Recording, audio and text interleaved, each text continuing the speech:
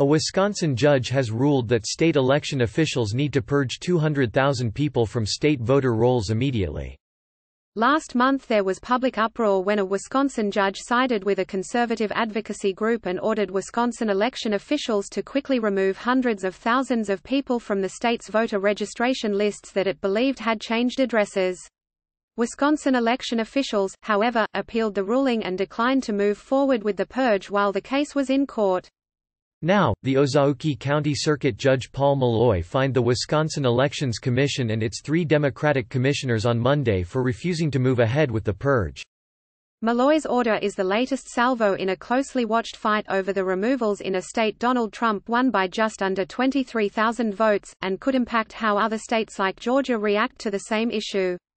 Civil groups said the purge was an obvious attempt to make it more difficult for students and minority populations, who tend to favor Democrats, to vote.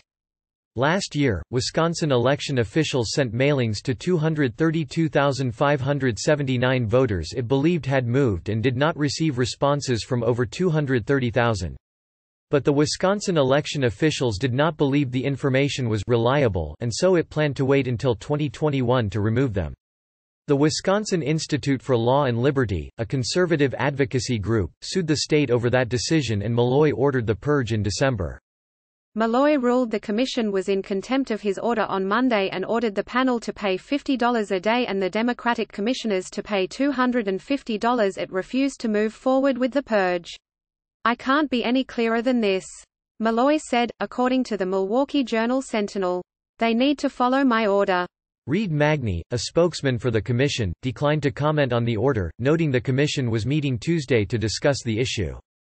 If the commission does move forward with the purge, a voter could re-register online, with their local clerk or on election day.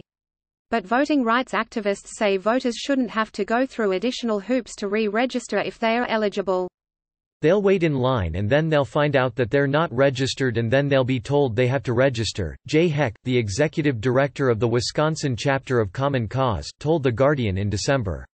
"You'll have people who just say, to hell with it.